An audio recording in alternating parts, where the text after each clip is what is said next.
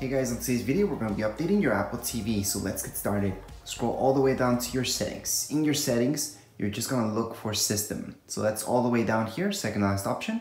And then just go into software update. So from here, you should have automatically update off or on. It doesn't really matter. Sometimes it just doesn't update by itself. Go into the first option where we see update software. From here, just click on it and then click on continue.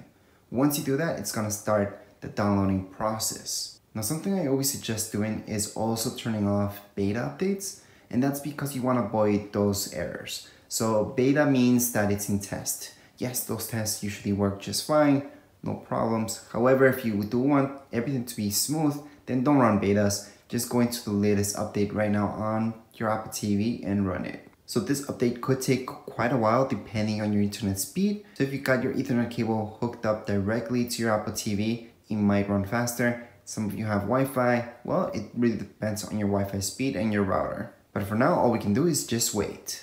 Alright, so once it's fully done, it's gonna show you this right here. And we can go ahead and select update now.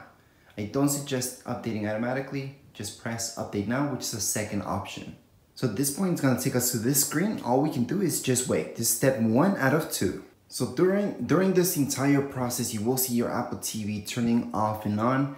And you also notice that you will see also this Apple logo in a loading bar. Now, once it's done, it's gonna tell you this, exactly what's new about this. So we can go on and just continue on. You can choose whether you want to send this to Apple or not. I always like to send out stats to Apple. And we're all done. That's it for this update. But anyways, that would be it for this video. If you guys have any comments, questions, you guys can write down here in the comments area. Don't forget to subscribe and rate. Thank you.